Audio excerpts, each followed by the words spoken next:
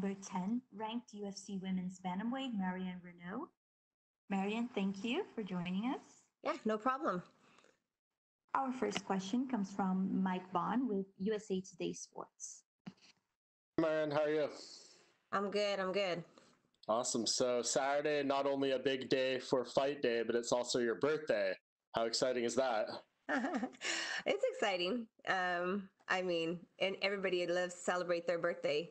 So obviously I'm going to have a great celebration, hopefully after the fight. Yeah, there's not a much better gift to give yourself than a win, right? That's all we've been saying. For sure. So what do you think of this fight? I mean, obviously Raquel has been in there, her past five have pretty much only been against champions, former champions, or, the top contenders. So what can a win over her do for your career?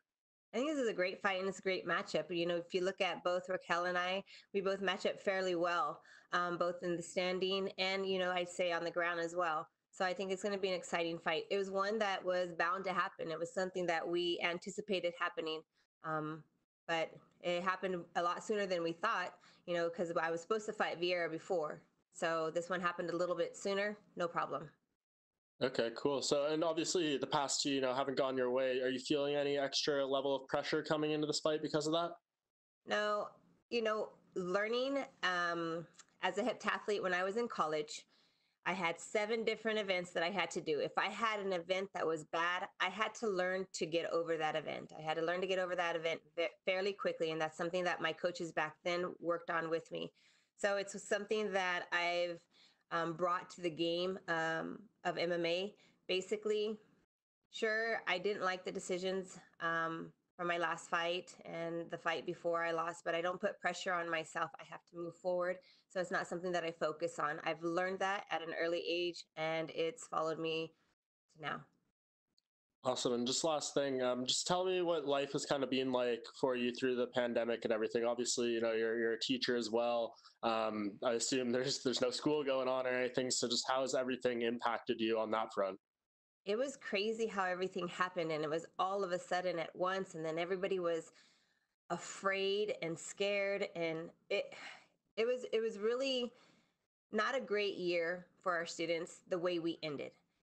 So I feel kind of bad for them. I feel for our seniors, my son being a senior himself. I feel bad that they did not have the graduation that everybody else has had or had the farewell that they needed to have as seniors. As a business owner, we had to shut down for a couple of months. I feel bad for businesses who had to close permanently. It's been a crappy situation for a lot of people. And so we've had to dig deep and pretty much endure a lot, but we feel fairly well and blessed. We came out on top. Everything worked out the way it needed to work out. And so we're just moving forward from it. So how crucial just into the overall life element is this opportunity on Saturday? Obviously, a paycheck coming potentially too with the wins. How big will that be for you? Any win is going to be a big win. So I'm not looking at it as like I need it financially, but I always go into every fight with the mentality that I'm starving for that paycheck. So it'll be 100% useful. Awesome. Thank you, Marion, and happy birthday. Thanks. Our next question is from Gabriel Gonzalez with Cage Side Press.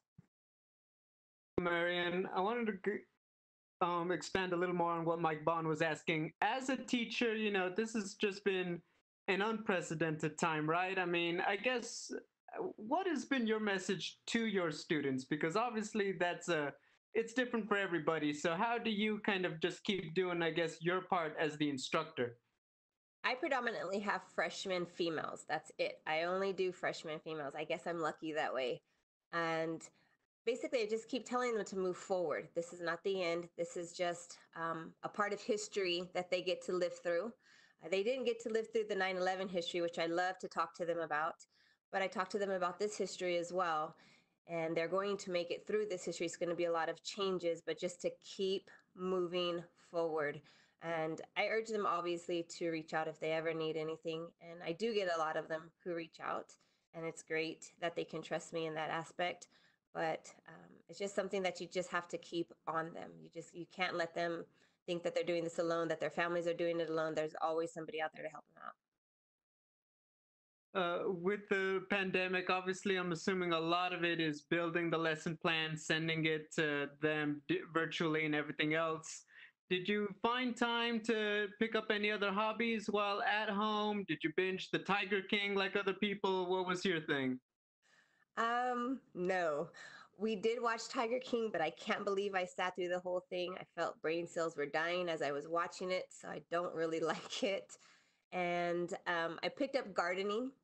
I finished every project that I have ever had in my house. I pretty much finished all those projects, and I just picked up some gardening and started playing with my dog. Started training my new little pup. I have a new little Vizsla pup. Is very rambunctious.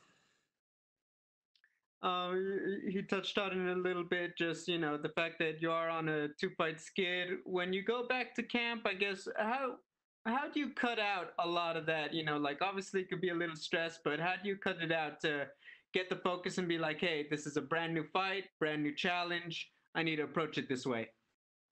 Just like what you said, it's not something that I dwell on. I don't look in the past. I can't look in the rearview mirror if I want to go move forward. So I just keep my eye on the prize and just keep moving forward. I can't control what happened in the past. So there's literally no point in dwelling on it. Gotcha. Final one from me. What are you most proud of that you've developed in your game over the last few months, or is that a secret? Oh, I'm most proud of my wrestling that I've developed in the last few months. Actually, it's been something that we've been working on in the past few years. It's just finally starting to come together. Thank you, Marion. Our next question is from Damon Martin with MMA Fighting. Hey, Marion. I'll say happy birthday ahead of time as well. How has training during the quarantine been for you? Because I spoke to Aspen Ladd about a week ago, and she said that, just due to timing and everything, she didn't get a chance to work with you as much. Obviously, she's fighting Sarah McMahon, a common opponent. How is it for you? Like, your training changes, not working with some of the same people, things like that? In all honesty, I've been fortunate enough to have training partners who would still came in, and I'm lucky enough to have my own gym, so I could train at any time that I wanted to train. Now, as far as my coaches, I had one coach who went under quarantine, which was understandable, but I was able to use somebody else in the meantime. So it's not like I missed a step. I feel like I was more focused on my camp more than ever before because I didn't have outside work, job, etc. It's something that I typically don't experience as a fighter, only because I do work. I do have a full-time job, and I am a business owner. So this was something that it was just more keyed into my training. You mentioned somebody got quarantined. Did somebody close to you did they have COVID? Did that happen? No, but he felt more comfortable because he had small kids at home and his parents. So one of my coaches, he just quarantined himself just to be on the safe side, which was understandable. And it was only for about a couple of weeks, and then we were back at it. Gotcha.